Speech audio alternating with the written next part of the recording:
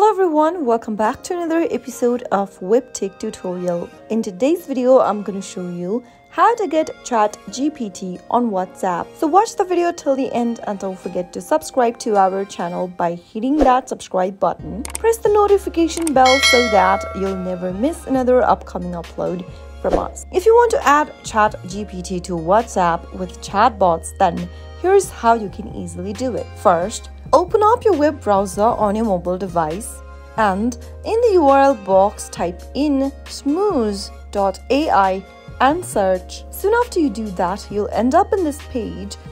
On the home page, tap on the green Start Smoozing button and it'll take you to WhatsApp. Now, tap on Continue to Chat button in the pop-up in order to open up the Smooze AI on WhatsApp. Now, it'll show you an automated text that says "Let's smooze." Simply tap on the send button on the right corner to send the message, and all you need to do is to type a query and hit the send button, just as you would normally chat with a real person, and you'll be able to see that the Chat GPT bot will automatically respond to you accordingly. That is how you can easily add Chat GPT on WhatsApp.